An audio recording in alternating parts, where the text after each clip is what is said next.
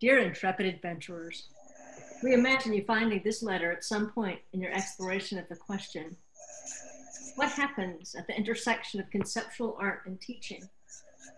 We, the authors, found each other at that very intersection, arriving by correspondence. We waited for you, here. Wander with us as we retrace one possible pathway through our own evolving process, using Jorge's questions as a guide. Then we invite you to map your own pathway using our directions as suggestions, a starting point, an X, your X. We forged paths through wordy romps, marked by imagey stomps, connecting meandering video trumps, scouting paths as not always roads, but as flows of images, floods of words, flashes of stories, flickers of listening. Paths formed by weather, like water, like rivers, like puddles escaping through gravel and loosened soil. Rain gathering itself together and following its own paths, slow and sweet, rushing, cascading, and not giving a damn about boundaries. Paths formed, routed, rerouted, lightning illuminating them in flashing, impressionistic bursts. This correspondence follows the unpredictable and curious directions of weather paths, water paths, surprising paths of exchanges between us.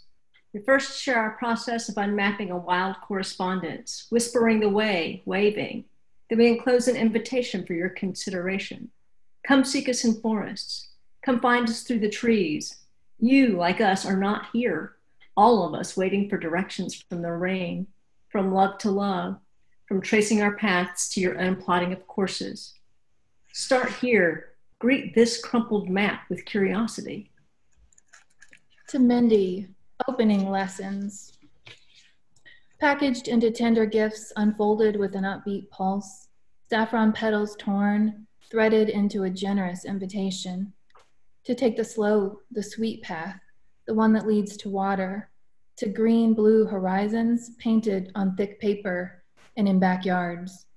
The making of a book, map, box, chest, a holding place, a nest for skull artistic dreaming, a space for us, use at handwritten speed. We want to revisit, perhaps to revise, the initial question, asking instead, what happens at the intersection of conceptual art and learning? We attune the initial question further to consider the matter of distance at this particular and strange moment in our lives. Conceptual art is exploring as the imagining of long distance unmappings that traverse a seamless landscape. Our response creates and unsettles this terrain, meandering to and with ideas, art, texts, meaning making. We spin the daily threads of our existing, smoothing paths and rivers and alternate routes for navigating the field of art education. We set about tracing the relationships between pedagogy and attention rather than pedagogy and curriculum. Pedagogy as the process of chasing an idea that may or may not ever materialize, the ensuing conversation, the thickening connections, the extending of invitations, the pulsing of attention, a rolling run down a hill and into the woods, not afraid of falling. Paths we took. To Brooke, breathing lessons.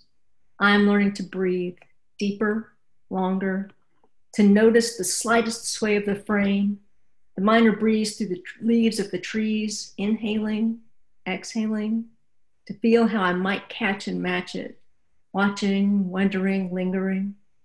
breathing. I am learning to lengthen the time, the space, the meaning. I am learning to breathe again.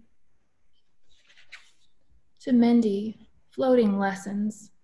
It wasn't red carnations, but paper white blossoms, not rushing, only patient bobbing in green glass lake water.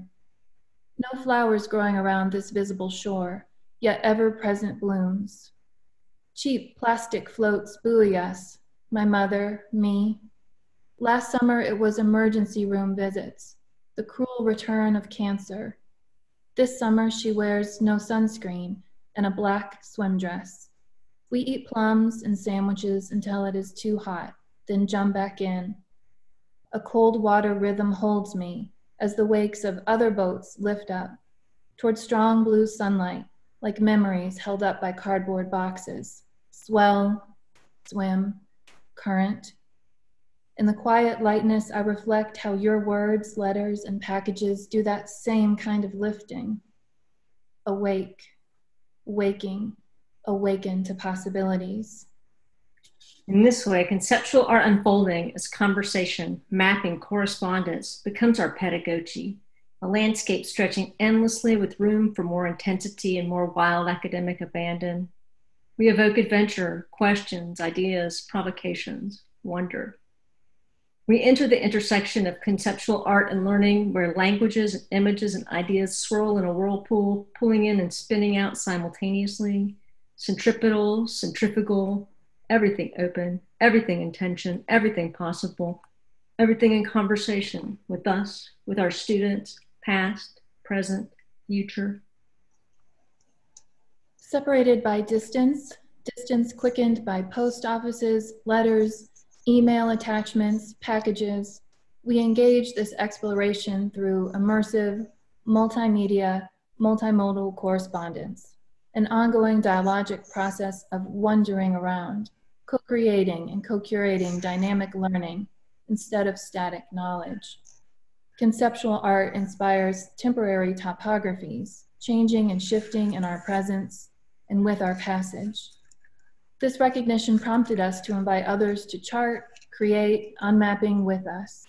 We have no idea where we're going. Come along. Take this as a conceptual map, a conversational opening, an invitation to correspond, directions. Start here. Greet this crumpled map with curiosity. Send loops of imagination. Open in every direction. Trace some of the strands in reply. Address a micro moment of rupture. Enclose how it feels. Disclose the percolation. Improvise receptivity. Circulate missives on awe. Dispatch wondering since the last time we spoke.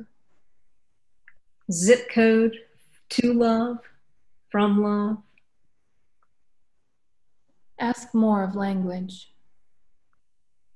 Collage text image fragments. Envelop the residues. Converse with distance.